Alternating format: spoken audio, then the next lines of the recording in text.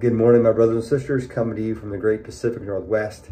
We truly serve an awesome God, a God who has created this great big world, a God who's thought of everything that we would need, a God who's brought beauty to our eyes and joy to our senses, a God who wants us to enjoy this life as we look forward to eternity with Him. Praise God for that. Our word of encouragement comes from John chapter 15, beginning at verse 9. As the Father has loved me, so have I loved you. Now remain in my love. If you obey my commands, you will remain in my love, just as I have obeyed my Father's commands and remain in his love. I have told you this so that my joy may be in you and that your joy may be complete. My command is this: love each other as I have loved you. You know, as I think about these words, I think about the fact that so often today we don't want to give our all to God. Or so many people don't want to give their all to God. So many people want to say, well, I acknowledge Jesus as my Savior, but I don't want to do it his way. And yet, what God is saying here is that if we love him, we want to do it his way. If we love him, we'll obey his commands. If we love him, we'll live our lives for him. And why is that? Because he died for us.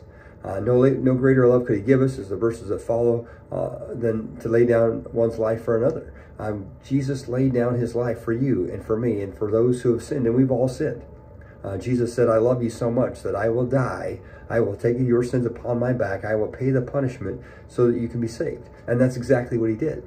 It's not as if God just looks the other way. And that's what I think a lot of people in our world today get it wrong. They want to think, well, yeah, I've done this, but God should just look the other way because God loves me. And as human beings, we do that, right? We look the other way for our kids, for people that we know, people that come against us, and we're taught to forgive because God forgave us. And so we do, we forgive. And yet Jesus paid a price. It wasn't that they just looked the other way. He had to die in order that we might be saved. And because of that, and his obedience to the Father, now we need to be obedient to him. Heaven is not this great big encapsulating thing that everybody just kind of falls into. Heaven is something given for those who are children of the Almighty God. Now, that doesn't mean we have to be perfect here. It doesn't mean we have to know everything. In fact, we know that we're all on different parts of our path toward heaven. Some of us are more mature than others in our walk.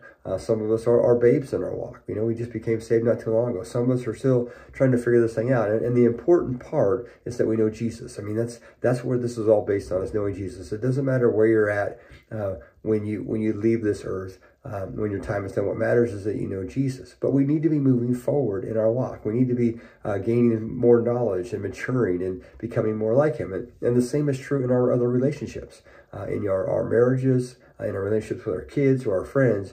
If we're not spending time together, if we're not doing like things, we'll tend to grow apart. And it comes to a point where we're almost not friends anymore. And so we need to reestablish those friendships if we want to keep them. And with God, we want to be in a first name basis. We want to know everything about him. He already knows everything about us, but we want to know more about him as we serve him, as we get closer to him. And that's when our joy becomes complete, which is what part of our verse is read here, is that if we want the joy that he offers to us, we have to do it his way. And so I know that life isn't easy. I know we have to figure this thing out. I know that at times things come up against us. They cause stress and strain and all these things. But God promises to walk beside us if we simply choose him. God promises to help us if we obey him. Now, that doesn't mean life will always be easy. There may be hard things that we're asked to go through. But God promises that he won't leave us nor forsake us. The question today is, do we want his joy? The question today is, do we want to be obedient to him? And if we do, then let's simply offer ourselves up to him to mold us and transform us to be obedient. Truth is, we couldn't do it on our own before. We're not going to do it on our own now. Transforming and being more like Christ isn't something we do. It's something God does within us as we are obedient to his Spirit. We should be obedient today. Father God, thank you for this day. Thank you for this reminder that when we're obedient to you, your joy is complete in us. Father, we want to know your joy and your love and your faithfulness and your hope and all these things that you offer to us.